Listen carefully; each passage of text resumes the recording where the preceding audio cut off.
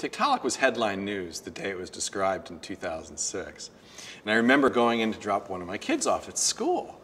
And the teacher asked me, he said, you know, I read about your discovery in the newspaper. Can you bring it in to show the children?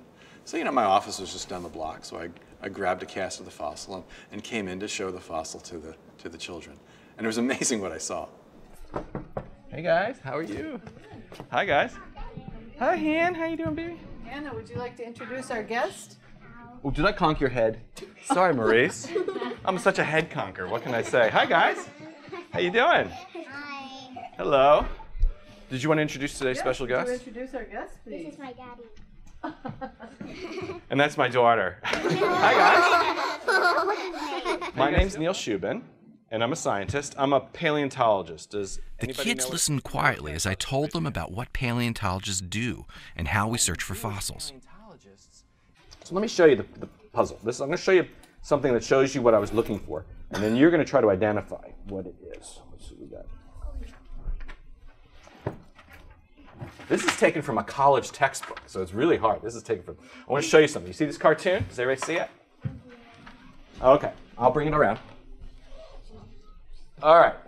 What is on top? What do you guys see? Fish. That's a fish on top. Now, why is it a fish? Why do you say? You guys were all pretty sure that was a fish. How do you know? What did you say? Yes. Why is it? Because it has fins and stuff. Yeah, it has fins and scales, and look at the shape of its head. It's like an oval, and they don't really have a neck over here, and it doesn't make a big shape. That's right. Now, what's on the bottom? No, I don't know about dinosaur. A crocodile. It looks like a crocodile, yeah. It's an early land-living animal. So how do you know it's not a fish? It has legs. It has legs. What else? What about its head? It's dotted oval. That's right. So I was looking in the fossil record to understand how fish became creatures that walked on land. And in the Arctic, in the North Pole, we found a fossil. And I want to show it to you. And I want to ask you what you think it is. Here's the body. All right, there's the body. What do I see? And here is the head. Now don't answer what it is yet. I just want you to look at it. Is it real? This is the cast of the real specimen. Yeah, the teeth are sharp. All right.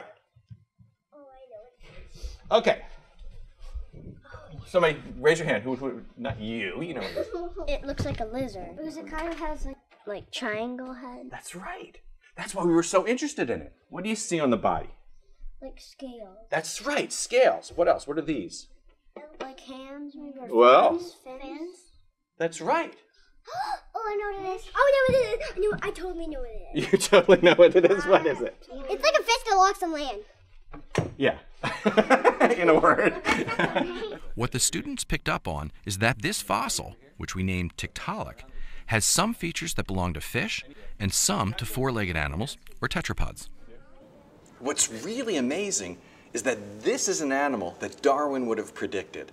A real mix of characteristics, both fish-like and tetrapod-like. It's what we call a fishapod. Like a fish, it had scales on its back and fins with fin rays. But like an early tetrapod, it had a flat head with eyes on top. And when we look inside the body, we see these huge interlocking ribs that would fit together to probably support lungs during breathing.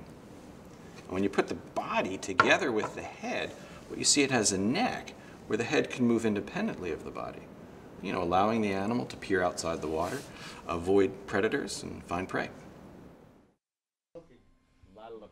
This visit had a profound impact on me because what it showed as a true example is the power of fossil evidence.